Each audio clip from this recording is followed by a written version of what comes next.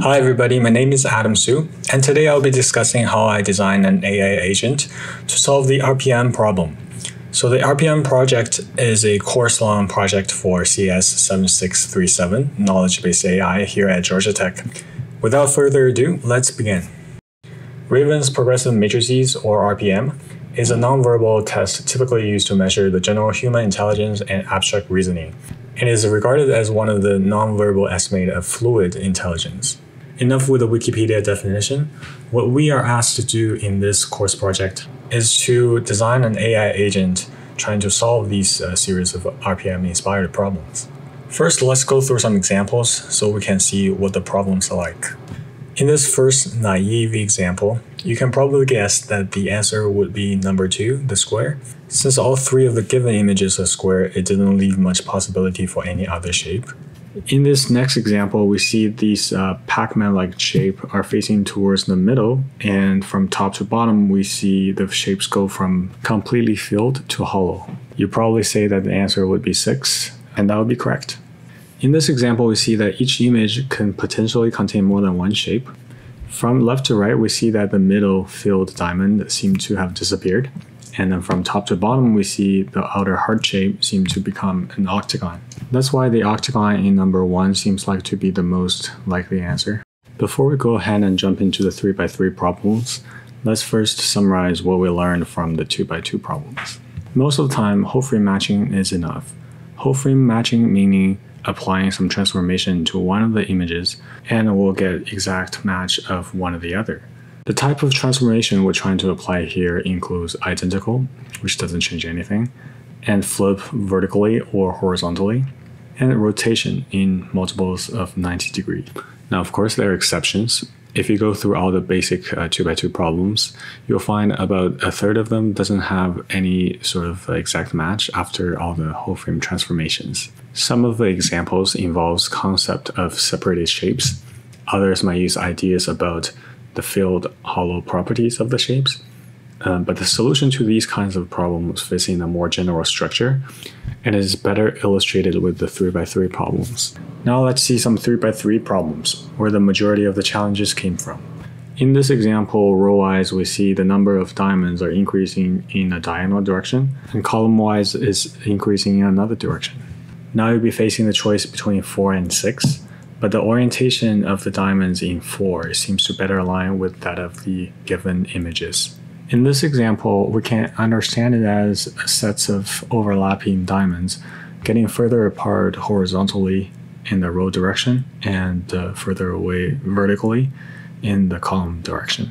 So when they are separated horizontally and vertically, it will look like something in 7. In this example, going from the first row to second row, we see that every image here shifted right by 1 unit, and then the triangle that was supposed to go out of the grid wrap around and appear at the beginning. You can imagine similar logic for second row to third row, or from columns to columns. In this example, we see that from row to row, column to column, the concept of shape shifting one direction, while the concept of number of shapes shifting in other direction. The alternative way to think about this is that if we take the sum of number of shapes in one row, it should equal to the number for the other rows. And each row or column should contain the same set of unique shapes.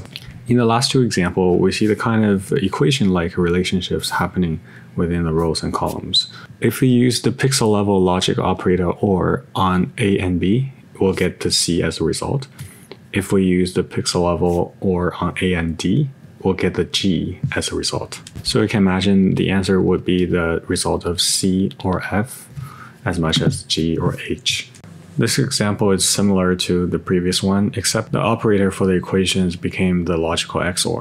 So what's the big takeaway? I categorized the methods for matching and measuring into 3 categories: delta, row column property sum, and equations like relationships. The first 2 categories of methods relies exclusively on the image level stats, which are calculated at the time the images are being read. I'll be going through each class of methods with you and explain the heuristics behind them. First of all, delta. Delta is the change between images. A lot of times when we're trying to describe what's happening from image A to B, essentially what we're trying to do is evaluating a distance or difference function in some latent space. For example, in the basic problem C01, the number of squares going from top to bottom is increasing, and the size of the bounding box of the outer square are also increasing. Horizontally, the sets of images stays exactly the same. We can understand it as the delta for number of shapes and the size of bounding box are at exactly 0. For the other examples, the delta match can come from any element of the calculatable stats of each image. It can be shape count, contour count, area ratio, filling ratio, average vertices, etc. Now is a good time to introduce the data structure that I use to make this all possible. At the time each image is being read in, the agent used connected component analysis to decompose each image into separated shapes, and then use them to calculate some image level stats, which later being used by the delta methods and the row column property sum methods. As for where to find the comparable deltas or where to look for matches, the colored links in this figure shows just that. Take the purple links for example. The deltas from C-A and F-D will match increased shape counts, increased pixel count, same average vertex counts, etc. When an answer I is plugged into a slot and the delta of I minus G is calculated, the return delta might also contain some of the element that matches with the previous purple links. Each matched properties will then be passed to the evaluation methods and increase the score of that particular answer that's plugged in. Here are some example value that I use for my evaluation methods. To make this a little more concrete, here the delta of C minus B and the delta of F minus E will match the minimum X of the bounding box stay the same, minimum Y, maximum Y of the bounding box stays the same, maximum X of the bounding box increased. So when we plug in number 2 into the answer slot, we see the delta element matched with the intersection of the previous two. And according to the evaluation method, each one of those match worth 1 point. So the answer currently have a score of 4. And after all the links have been checked by the agent, the answer with the highest score will be returned. To make the delta actually comparable between the links, we need another delta discretization step. This happens when the delta object is created by taking the difference of two images.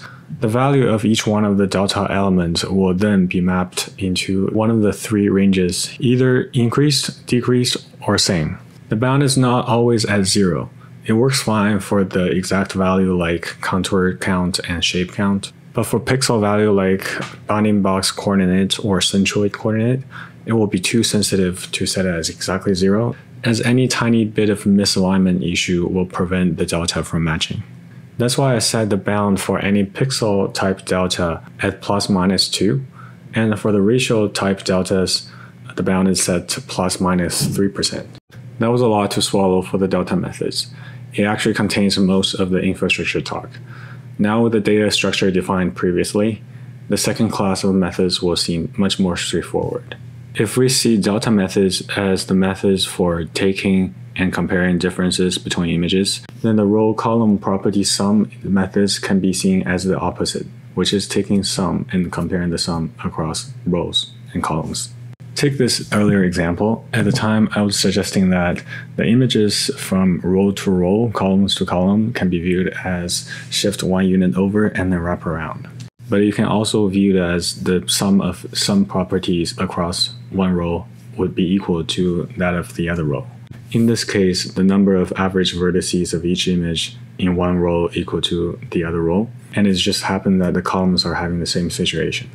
The sum of average vertices and total number of pixels in one row or column here serves as a proxy for a set of unique shapes. And it also avoids the needs for pixel level match for each image pair, which could cause huge burden if we go with the image shift in a grid concept. It's true for 3x3 problems, even more so if the problem size becomes large. It's also invariant to the multiple concept shift in different directions, and doesn't care about the pixel level mismatch. The links to check for the property sums are much simpler than the delta methods. Since each comparable sum we're summing over 3 images, we only need to check between the rows and between the columns. In practice, I only implemented sum of average vertices, sum of total vertices, and sum of pixel count.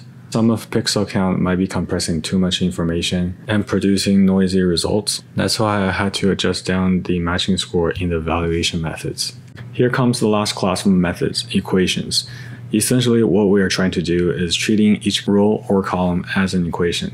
In this example, the operands can be the raw pixel with a slight position adjustment, or it can be the raw pixel count. And the corresponding operator that would take place of the beta in the figure will be either the logical not or minus, respectively.